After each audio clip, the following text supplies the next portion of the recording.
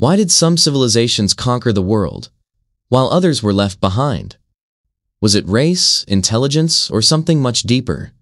Jared Diamond's Guns, Germs, and Steel reveals the shocking truth. It wasn't about people. It was about geography. 13,000 years ago, everyone hunted and gathered. But Eurasia had a head start. Fertile crops like wheat and barley, and animals like cows and horses.Farming created food surpluses, which led to cities, armies, and steel weapons.